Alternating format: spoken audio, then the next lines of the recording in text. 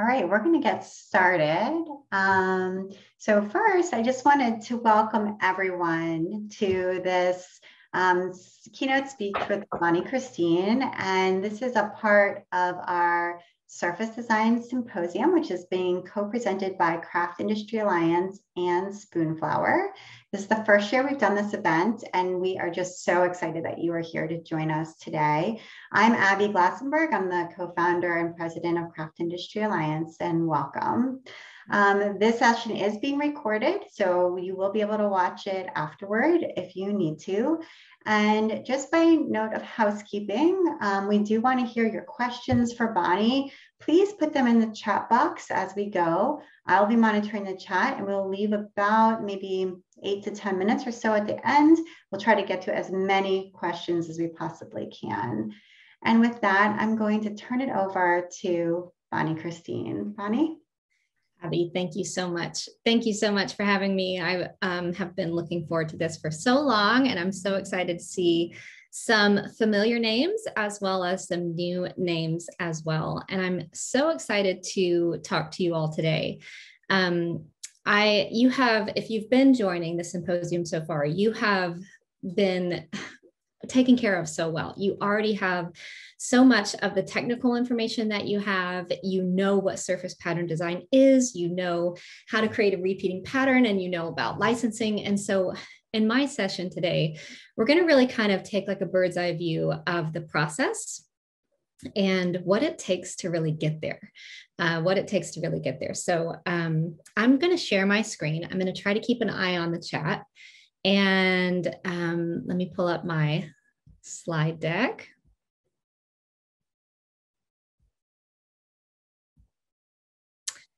Okay, let me know.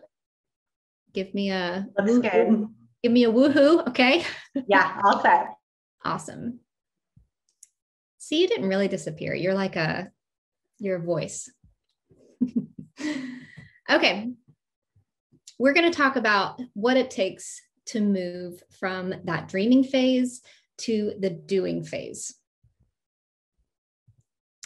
By the time that we're done with this workshop, my overarching goal is for you to feel inspired, so deeply inspired, but more so than that, have clarity on exactly the next steps that you can take in order to make tremendous progress on your goal. So we're going to talk about goal setting and achieving. We're going to talk about a roadmap to becoming a successful surface pattern designer.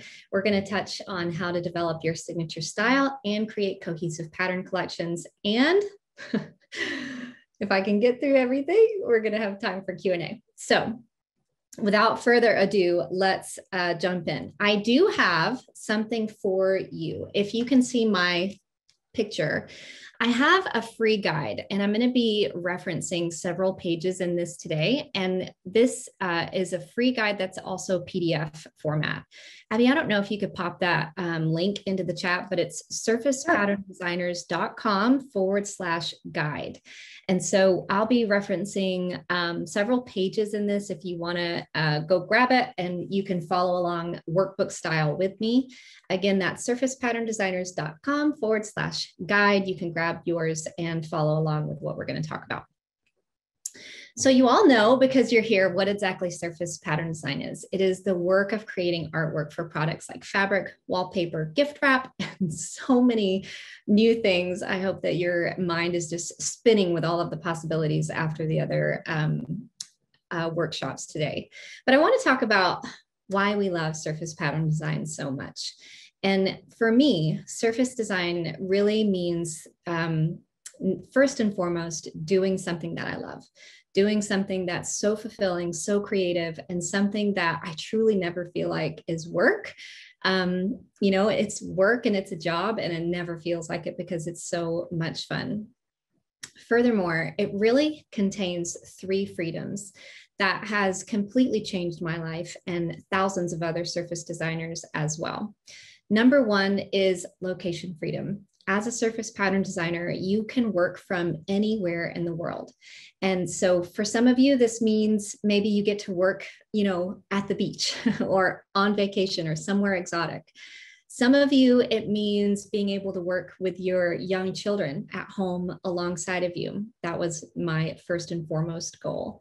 And then for me, it actually allowed me to move back to my teeny tiny town in the mountains of North Carolina, where there aren't a lot of jobs, but there is internet. And so we wanted to live here because my parents and my husband's parents both live here. And we thought if there was any way that we could also raise our children here with both sets of grandparents, that we wanted to do that. And working as a surface designer means that you can do any of that. You can work anywhere from in the world. Number 2 is time freedom. And I think that this is really going to resonate with so many of you. As creatives, we don't always feel most creative from 9 to 5. Am I right? Does that resonate with anyone? Some of you are night owls and you feel your energy really come to life, at midnight and onwards. Some of you are early birds and you feel most creative at 4 or 5 a.m. in the morning. Some of you just know that you have a flow to your energy and your ability to focus. And so when you're a creative entrepreneur, you get to absolutely set your own hours. Yeah, so tell me if you're a night owl or an early bird in the chat, or maybe neither. But the most important thing is that you're in charge of your time, and you may still be working 40 hours a week, but you get to choose what hours of the day and what days of the week that is. Finally, we love surface design because of the financial freedom. So we're not going to talk about this too much today, but what I want you to know is that it is because of licensing, you're able to create income that doesn't have a cap to it. It's called passive income and residual income, meaning you do the work once and you get paid for it over and over and over again. And there's really no limit to the success. And so you've probably learned that in licensing, it can take a little while to get some wind under your wings. But once the ball begins to roll, you're able to really leverage your artwork and license it in multiple industries for multiple years and really grow an incredible business. So I recently learned about this book. Tessie Snow is a part of my team and also a surface pattern designer. And she's reading this book called Joyful. And she sent me this picture out of it. And I fell in love with it so much because pattern design truly is also so joyful. So I'm going to read this out of this book, Joyful by Ingrid Fattel Lee. Whether sonic or visual, patterns are a timeless source of joy. One of the reasons we love patterns and rhythms is that their structured repetition of elements quickly establishes a base level of harmony. Patterns enable us to experience an abundance of sensation without it feeling overwhelming, and they can create an orderly background against which we can detect when something is out of place or awry. This lets our brain relax rather than having to remain on high alert. This resonates with me so much because we know we love pattern, but I was never really sure how to express why.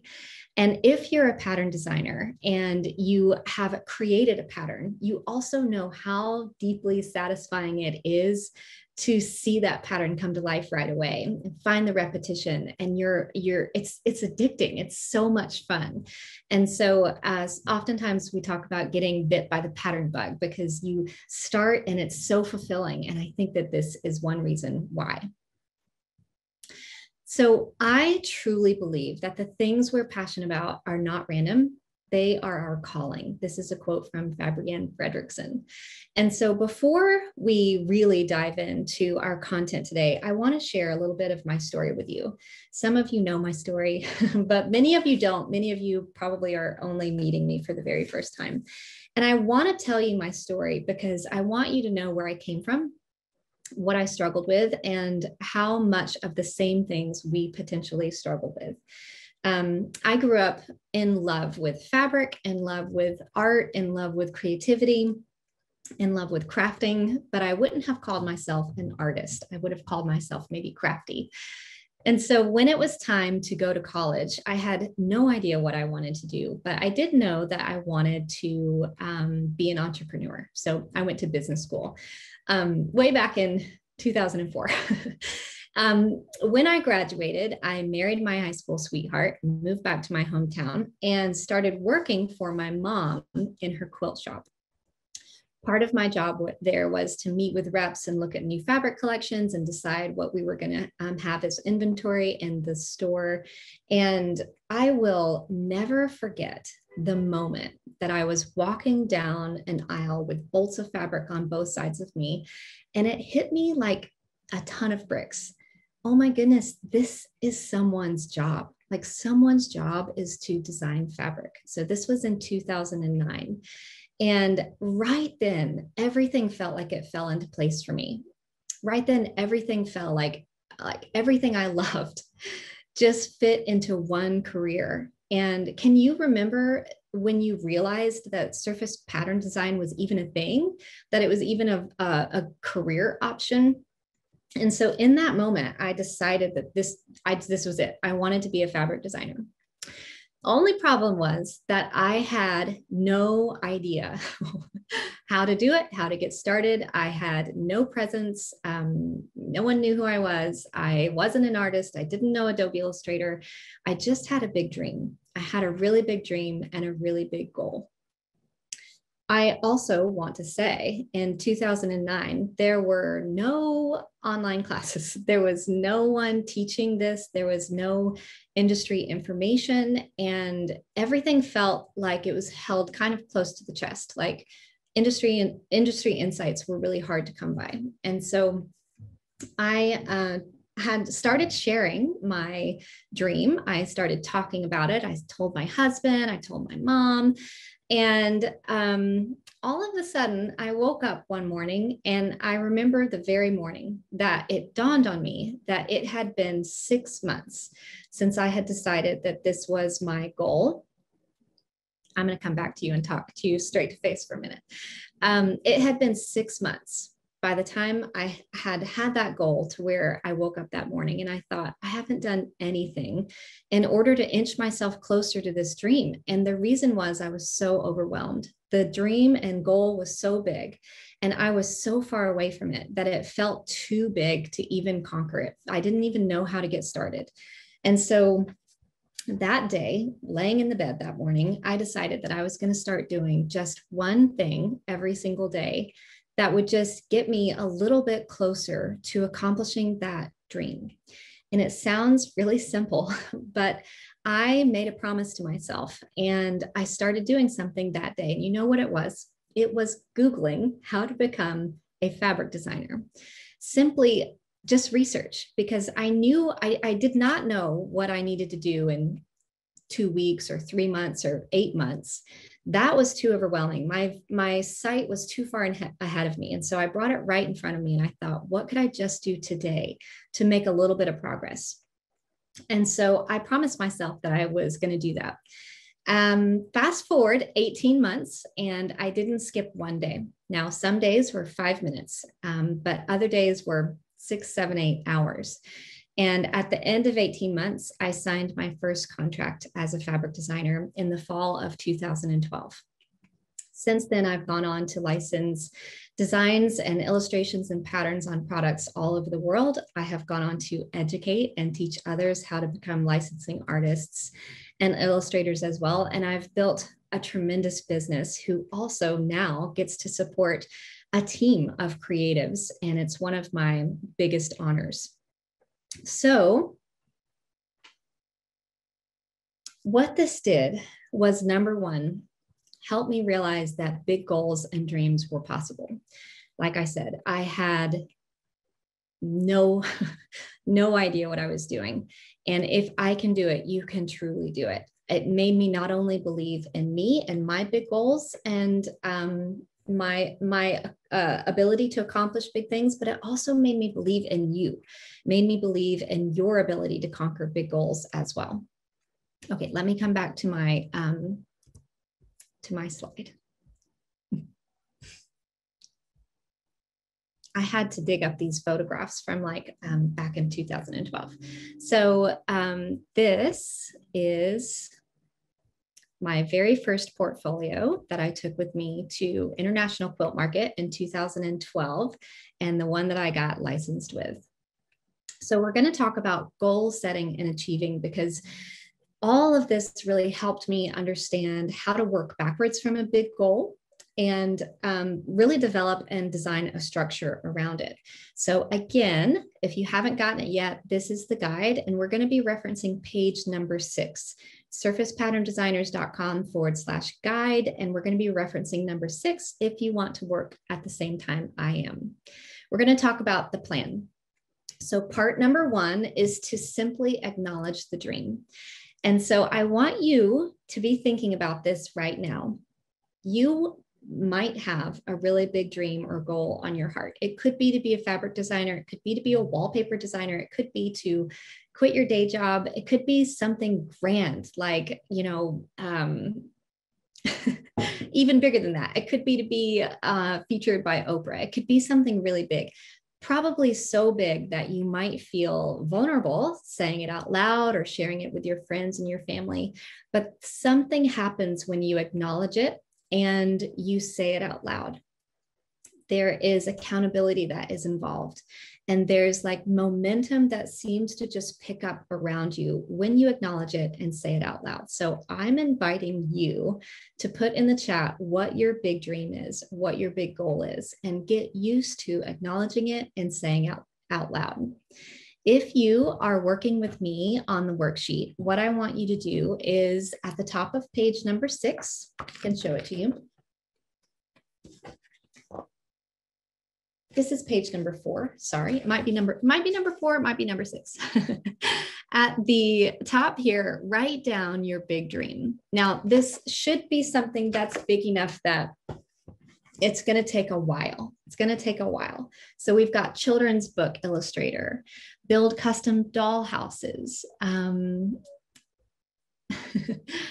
I want to design jigsaw puzzles. I want to own my own successful design company, to be a textile designer, to be a fabric designer, to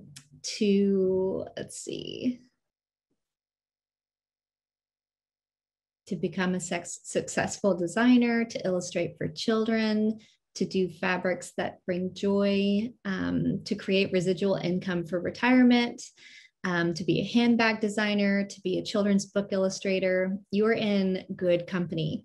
You are in good company. So write down your dream. For example, we're going to build this out with the example, I want to be a fabric designer. Part number 2 is to identify the long-term goals that it will take, that you know that it will take for you to accomplish your big goal. So these are things that are like 12 to 18 months out. They are blurry. You don't know exactly what they look like. You don't know how you're going to get there. And they may feel very overwhelming, but you're going to put them on paper and set them aside. So for instance, if your goal is to become a fabric designer, you're going to list 3 long-term goals that directly relate to achieving your big goal. So for example, that would be something like create a list of potential licensing partners. Number 2, send your portfolio to 10 different companies. Number 3, maybe exhibit at a licensing trade show. So they're big things, things that feel far away. Part number 3 is to identify the midterm goals. So these are things that are still a little bit fuzzy, but you do know that they're going to have to be accomplished in order to meet that big goal that you have. These are probably 6 to 12 months out. So for example, you could write down, create 3 different pattern collections. We're going to talk about collections in a little bit.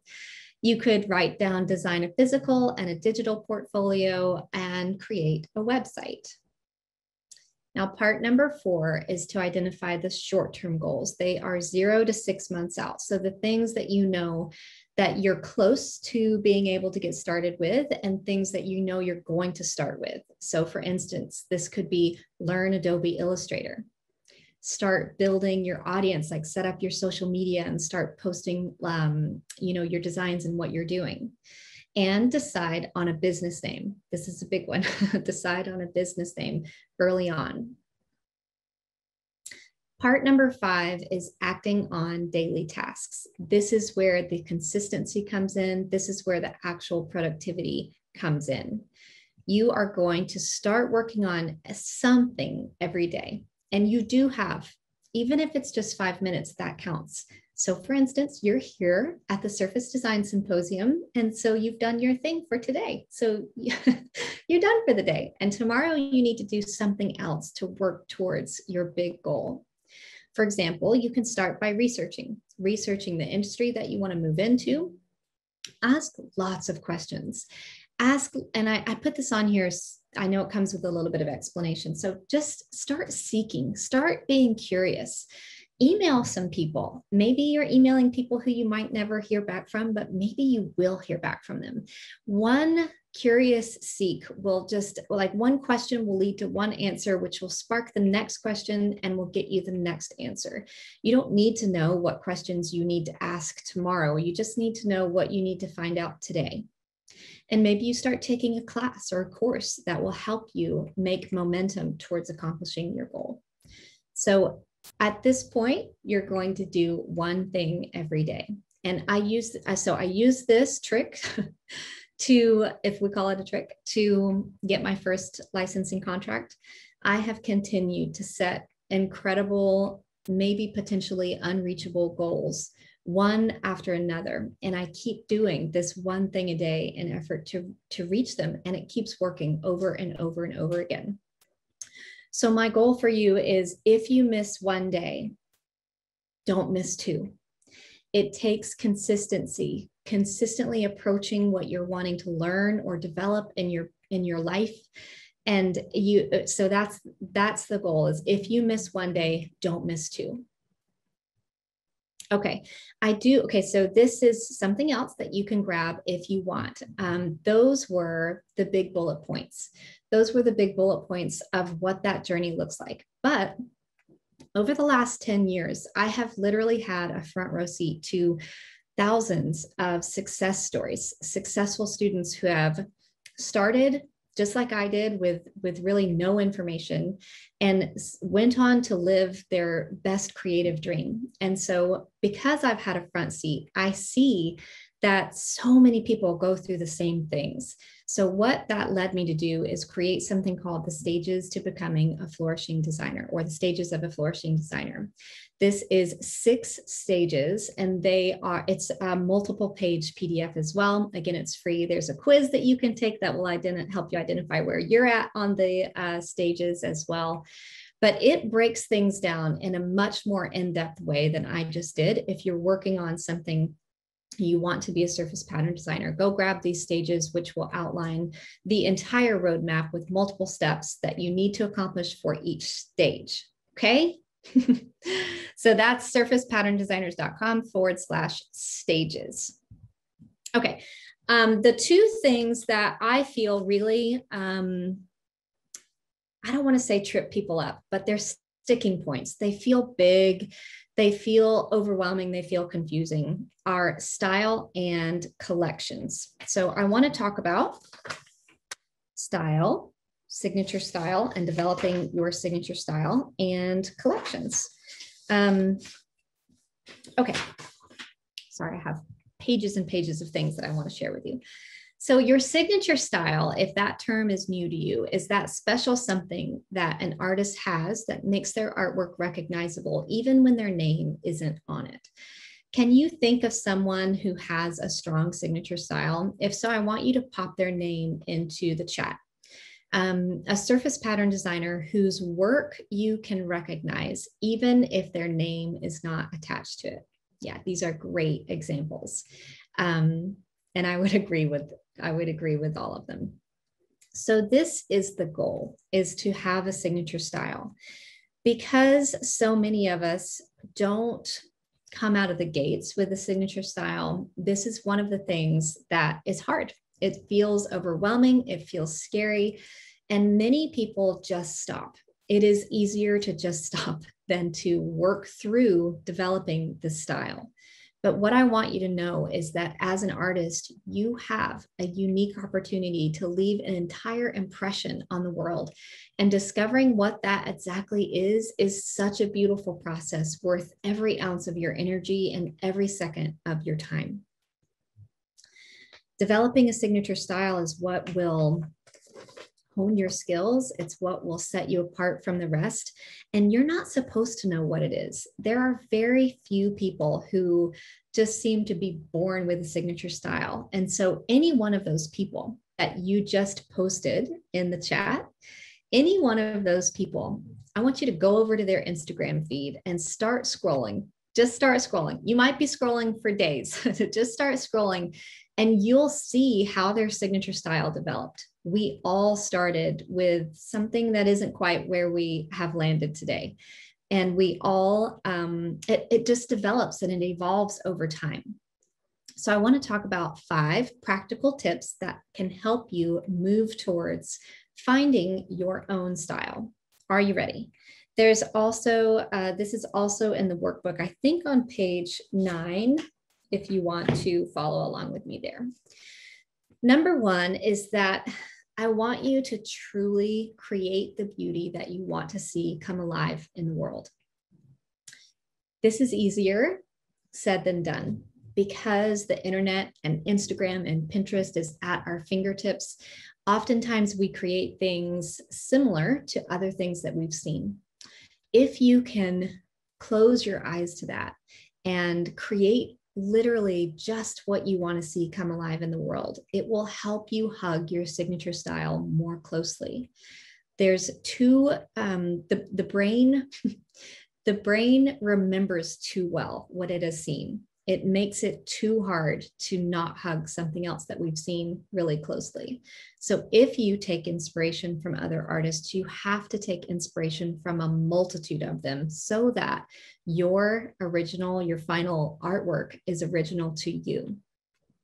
Another thing that we talk about sometimes is creating before you consume. So sitting down to create something, if you sketch or paint or draw or illustrate or work on your repeating patterns, to come to that fresh without having consumed any other inspiration before that for the day.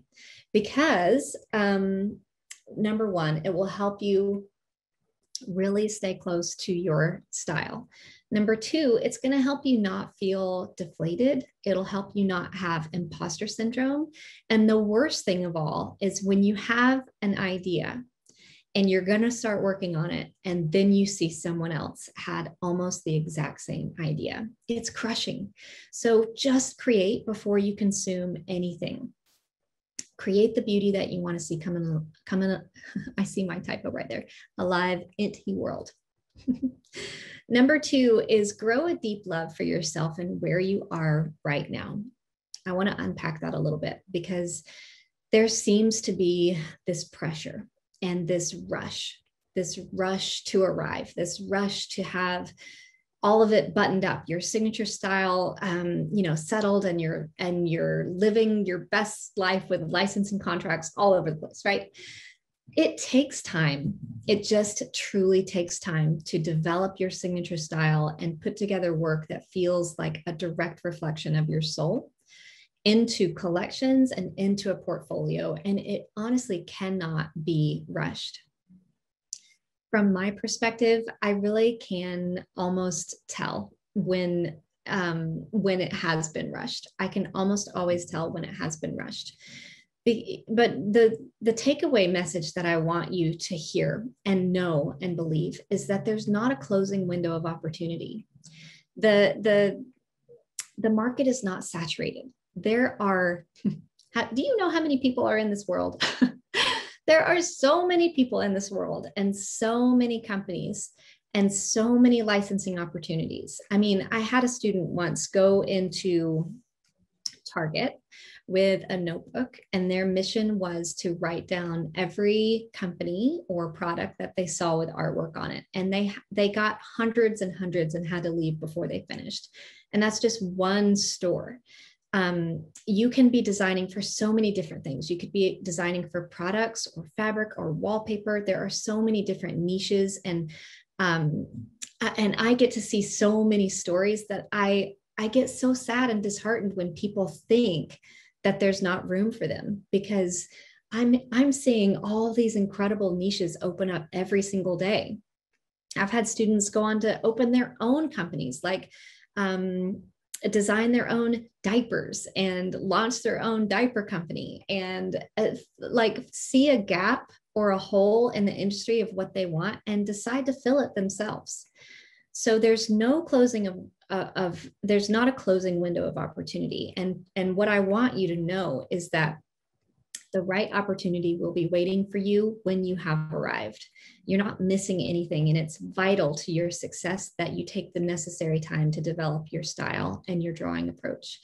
In fact, I would say every one of those surface pattern designers who have a strong signature style that you put into the chat, I hear this from accomplished surface designers over and over and over again, that some of their favorite work was created in this phase. It's a quiet phase. No one really knows who you are, what you're doing. You're not pitching, you don't have a portfolio. You're just exploring your creativity and your approach to designing. And so many times our favorite work gets developed then. Do you know why? Because we're playing where there's no pressure, there's no deadlines, there's no got to show this on Instagram, there's no art directors giving you feedback or briefs. You are truly creating the beauty that you want to see come alive in the world, and it's fun. It's so much fun. So embrace this early time, cherish it, nourish it, and know that you will come to the other side when you're ready. Number 3 is chase your inspiration. And what I mean by this is that oftentimes we kind of wait for inspiration to strike.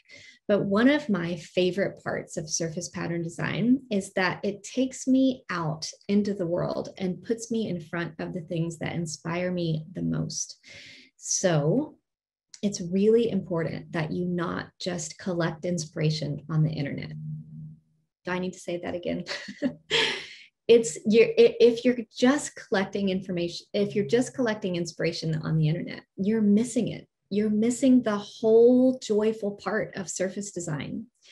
It longs for you to come out into the world, go for a walk, visit museums, go get in front of the thing that inspires you the most, and you'll have a new leash on life. You'll see things differently, I promise you. I've made entire repeating patterns that got licensed from a leaf in a parking lot. I was just walking out of this pizza restaurant in Flat Rock, North Carolina, and I looked down and it had been raining. And there was, is it called a whippoorwill? I'm not sure what it's, that's a bird, isn't it? I can't remember. It's the thing that spins. And it was just laying there like so beautifully. And I'm like, grab my phone, take a picture of it, and create an entire pattern from it. Polywog? I don't know if that's what it is either. And so my point is that once you start seeing and you start looking with new eyes, you will see a whirligig. I'm laughing. I've never heard of a whirligig, but I think it's probably a whirligig. You'll start seeing everything as potential inspiration. You can go on 2 different kinds of walks. You can go for a walk, and you can go for a walk to gather inspiration. And all of a sudden, everything that you see becomes potential. And you don't have to be inspired by nature. You could be inspired by vintage things or antiques or old cars or birds or all kinds of different animals and travel and memorabilia. It can be anything, but I want you to go get out from behind the computer and go find your inspiration. This is the most fun part of the whole career.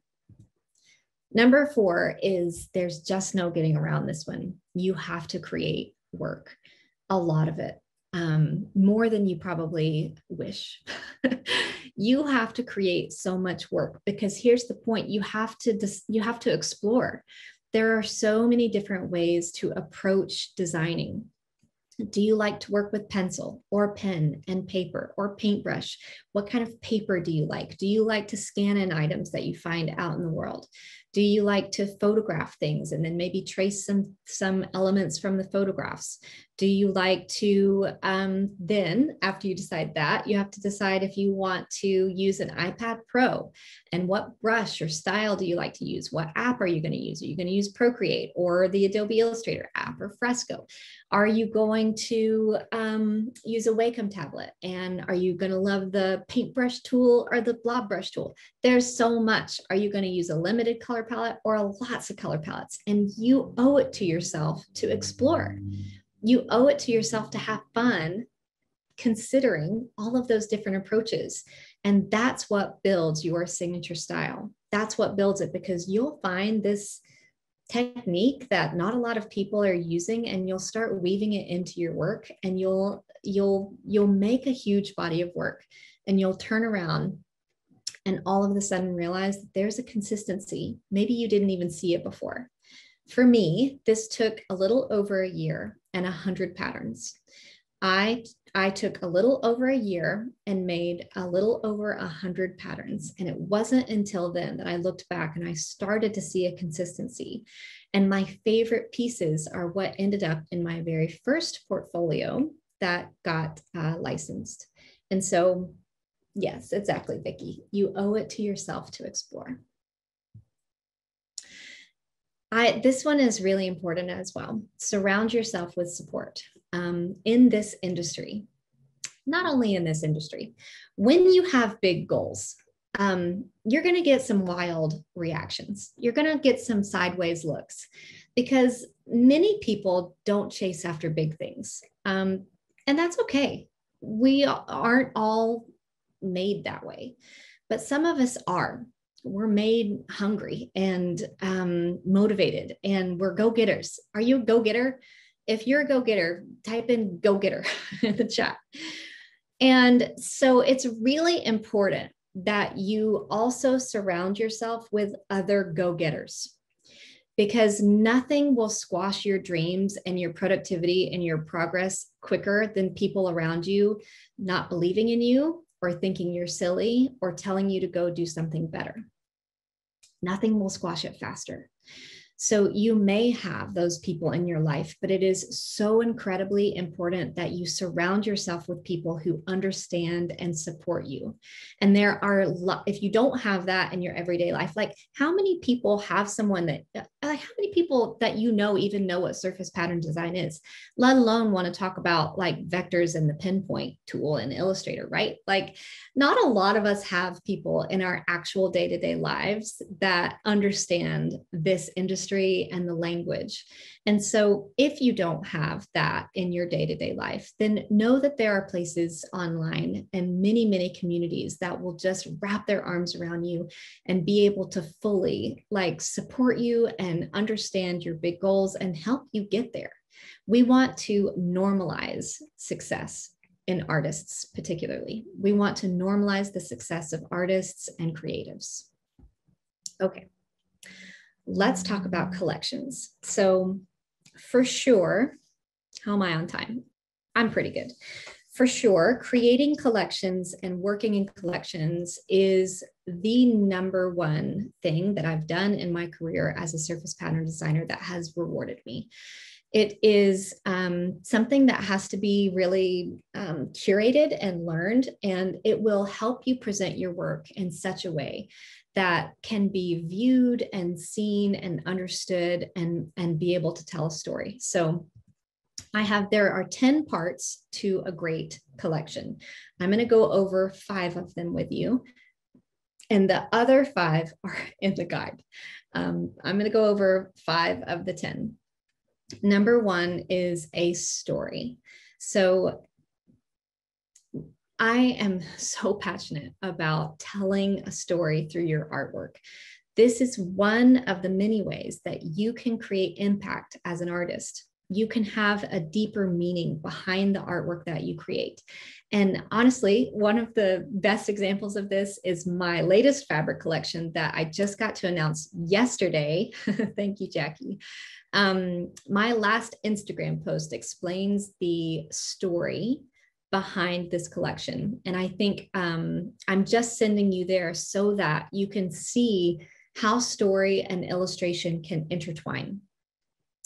I don't want to take the time to go into it, right? Like the whole story of that one. But if you want to read into it, you can head over there.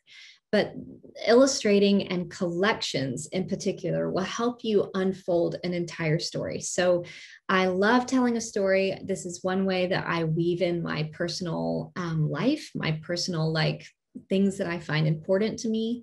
I told the story of my grandparents in the last collection.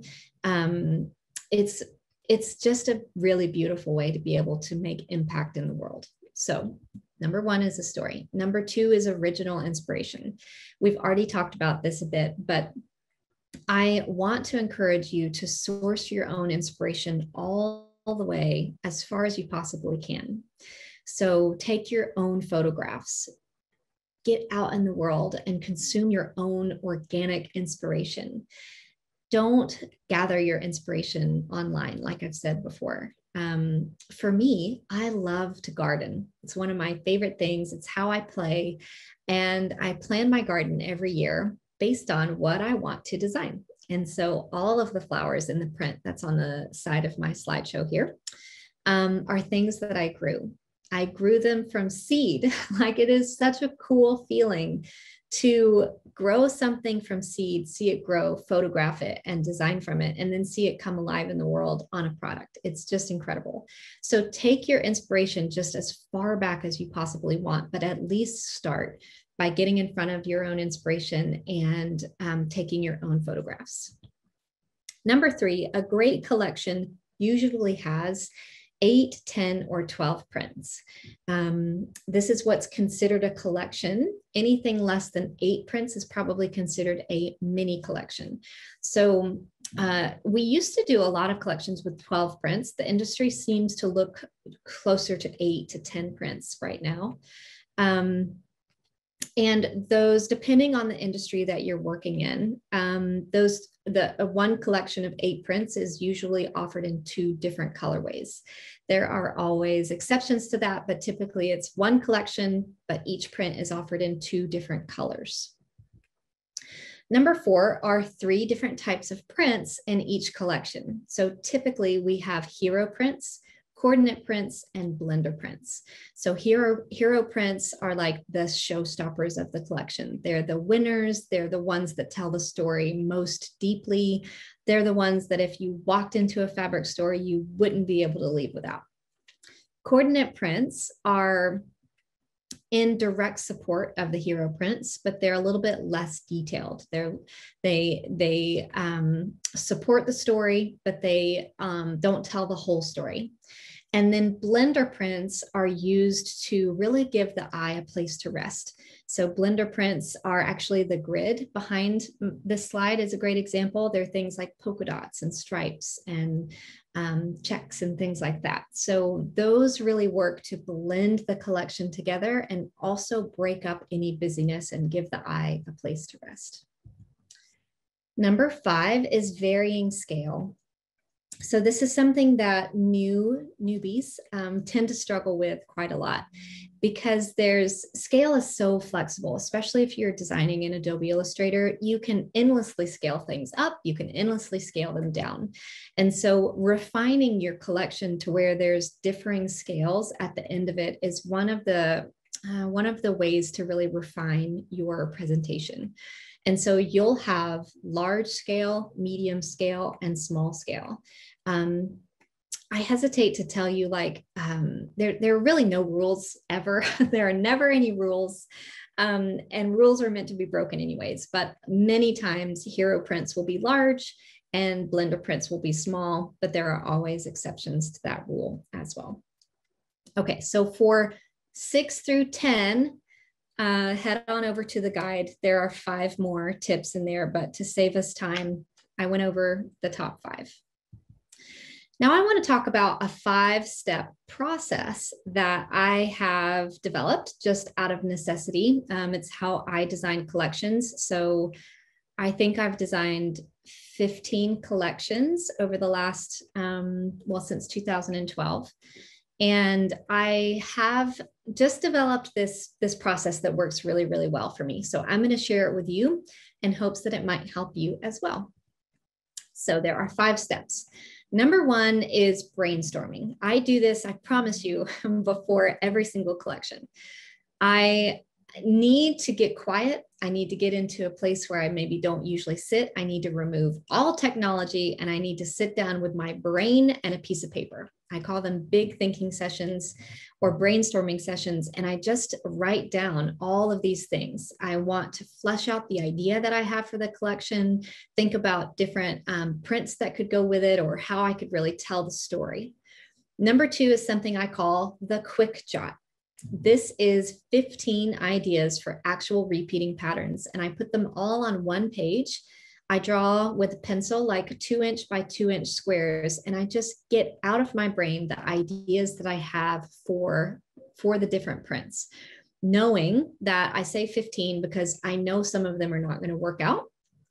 And I also know at this point, like I super trust the process, that there will be new ideas that come and that I can't even come up with right now. There will be new ideas that come in the design process, but I want to get 15 ideas out of my brain and on paper so that I can move forward with clarity.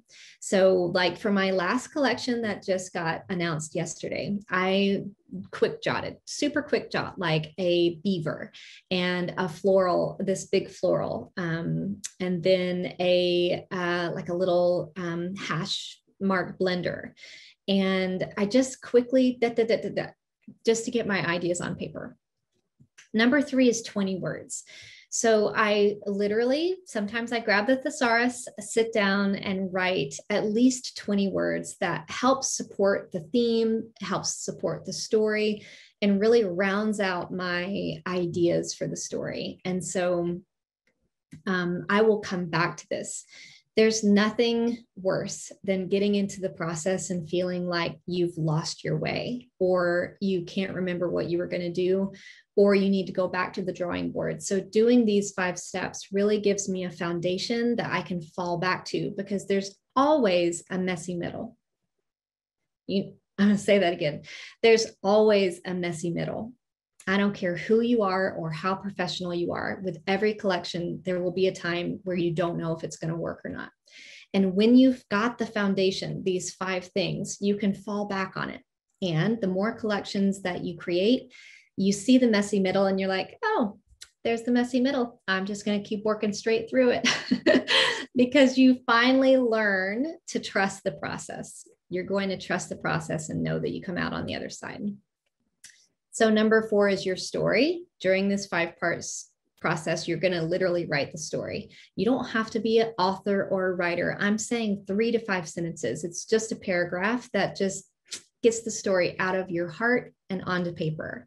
Number 5 is photography. Just like we talked about, inspiration. I want you to flood your camera or your phone with pictures of what you want to use as inspiration. You're going to pull colors from these photographs. You're going to draw from these photographs, and you're going to feel so good about it at the end because your inspiration came all the way back from the very beginning with you. Okay, so before we wrap up, the overarching theme that I want you to leave with is consistency. I love this quote from my pastor, Craig Rochelle. Successful people do consistently what normal people only do occasionally. Consistency is how big dreams and big goals and everything big gets accomplished.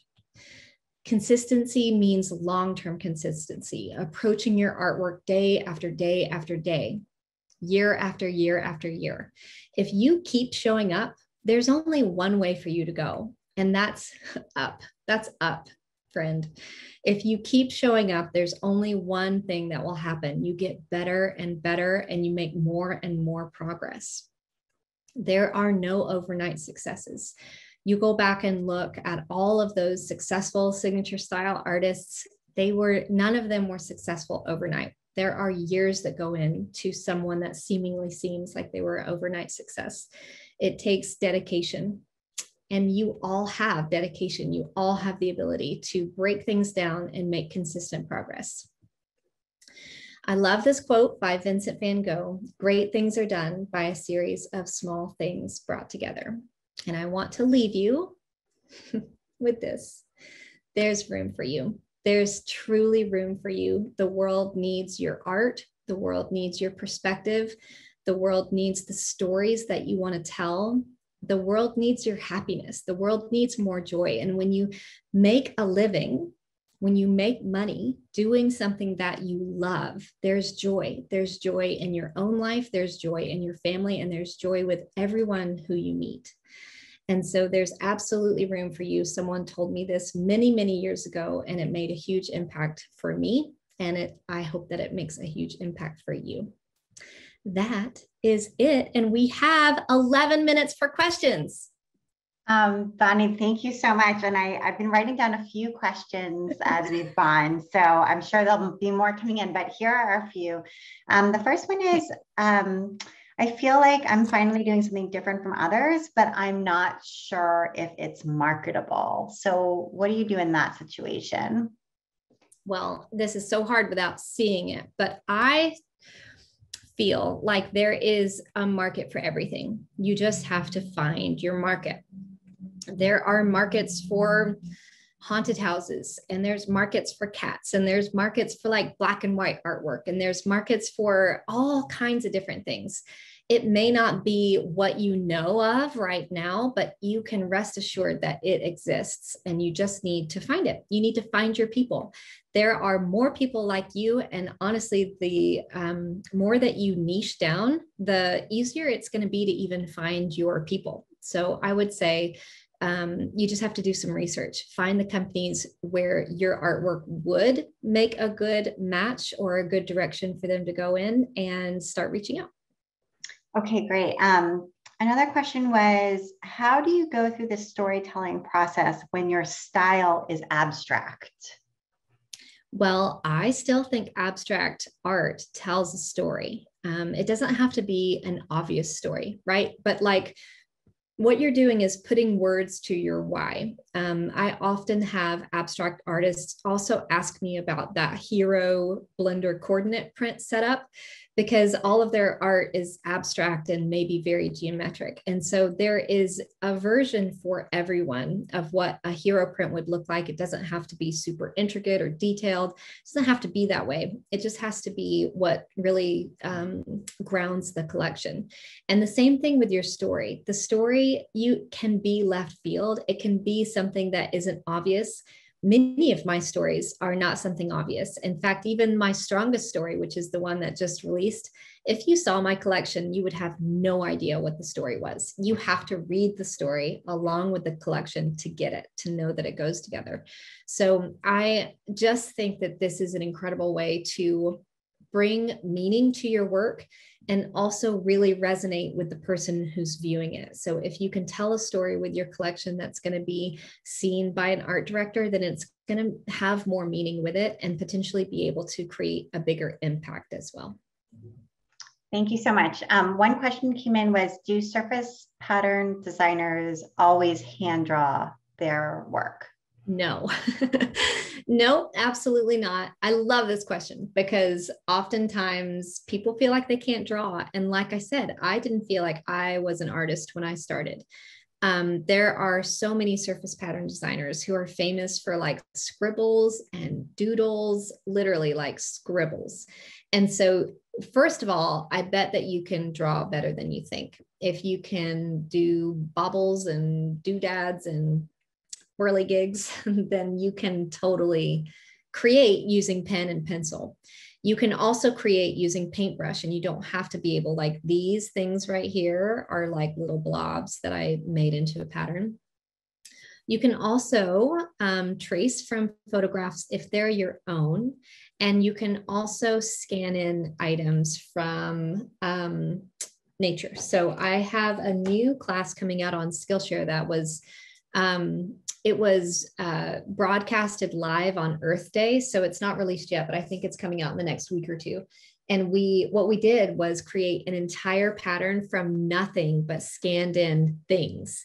And so for instance, if I show you this planner, these were hand drawn and these were hand drawn, but the fern, those ferns are scanned in. You can actually see it. I have it framed right here. Sorry, my camera is going in and out. So this framed fern, I picked alongside the road. I scanned it in and it is right there in my work. And so you can absolutely do things like that. And it makes it so much fun. Okay, another question was, should you be showing your work while you're finding your style, like in those early stages, or not? I think so, because you want to, I think you'll know if you are proud of a piece of work, then show it. End of story. If you're proud of it, then show it. If you're not proud of it, then wait until you feel really proud of something that you've designed. But when in doubt, always show. And if you need like a big boost of energy, I recommend Show Your Work by Austin Kleon. This book is called Show Your Work by Austin Kleon. It's amazing, and it'll just breathe new life into the mindset based around that. But I cannot tell you how many people I know who never even got to the portfolio stage. They never even made a portfolio and they never pitched, but because they were showing their work, maybe on Instagram, they got picked up by their biggest and best licensing partners. So always show your work. And know that, like I said, if you start scrolling, we all have work. There's this quote that says, if you are not embarrassed about what you did a year ago, you haven't grown enough. And that's so true. I just cringe when I look at what I shared a year ago. So go ahead and share it, knowing that in a year, you're probably going to be cringing, but we all have that. That's all part of our development. Okay, great question. One question was from someone who's just recently graduated from college, and she's interested in doing service pattern design, but is just wondering, like, how long does it take until this is really kind of like a full-time job, a full-time income, I guess? Yeah. So it depends on how much time you have, but I would give yourself a year if you don't have an art practice at all. Like if you don't know Adobe Illustrator, you don't have an art practice, and you want to get to where you're actually pitching and maybe signing contracts, give yourself a year. Learning Adobe Illustrator is what most of us use. Many people are also using Photoshop and some iPad Pro, but we really all like to finish our work in Adobe. If you have to learn that, just give yourself time. It just takes time to get comfortable with the program and learn it from A to Z, and then explore all of your different artwork approaches and then put together a body of work that you're really proud of. It could take a year, it could take 2 years. It's really important to just go, like, give yourself that time, and you'll thank yourself for it.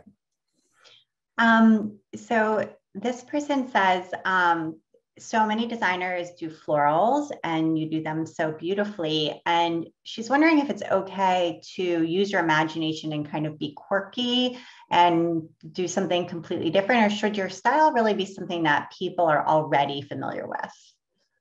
Well, no, I would say go quirky. But this is me. Not everyone agrees with me. So I'm going to tell you my perspective. You do what resonates with you better. Some people will advise that you have certain things in your portfolio, almost like working from a brief.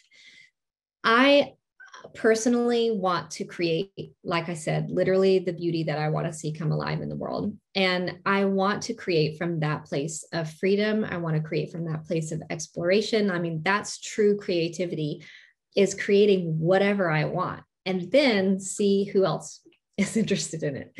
And that's worked well for me. And it's worked well for many, many, many of my students. And so I would say, don't ever try to gauge what is needed and then work backwards. Because, I mean, maybe not, don't ever, I have to be careful with what I say. Maybe that works for some people, but I think that it could really stifle your signature style. So I say, go quirky, like, do what you want to do what you love to do. That's what makes this so fun. And I know this is a big question, but do you need to, officially copyright all your designs before you're ready to reach out to, an art director at a company or something like that? Okay, so I have a little disclaimer. Every time I get to talk about copyright stuff, I have to say I'm not a lawyer, and I will just tell you my understanding of the laws. Please go talk to a lawyer if you have actual real questions that you want real answers to. But when we talk about copyright, a lot of it has to do with risk tolerance. Are you so when you create a piece of art, you do own the copyright. Like, you don't have to copyright it with the copyright.gov to own the copyright. You can copyright it, Bonnie Christine. I can do a little doodle right now. I don't have to do that. And I will own the copyright. But if you want to be able to take legal action, say someone copies it, then you do need to have the official copyright. So I know many professional, successful surface pattern designers who don't copyright their work. I think it depends on your question of like, what if someone copies it? Then do you want to be able to take legal action, or are you going to just move on? Personally, I copyright my work before it's published. So I wait until I know it's finalized. So I create it, we get it licensed, it's finalized, and then I copyright it so that once it gets in wide distribution, then I do have that protection and coverage. But again, I know people who don't. I also know people who copyright right away. So I think the question there is, if you don't copyright your work and someone were to steal it, you really would either not be able to do anything about it, or kind of be in a he said, she said situation, like who created it first. So copywriting your own work is a great way to put a stamp date on it, so that that's never put into question. So it's something that I recommend for sure, but everyone has their own different risk tolerance surrounding copyright. That's awesome. And Bonnie, that was our last question that we have time for, but do you have any parting words or ways to follow up with you for attendees today who want to keep going? Yeah, thank you so much. I can't tell you how much I enjoyed connecting with all of you today. You're incredible. I truly believe we get to be in one of the most beautiful, creative, inspiring, and supportive communities in the whole world.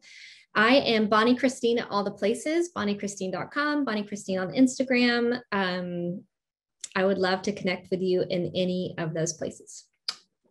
Wonderful. Thank you so much. And thank you to everybody who joined us today. We so appreciate you. Thank you, Bonnie. Bye. Bye, everybody.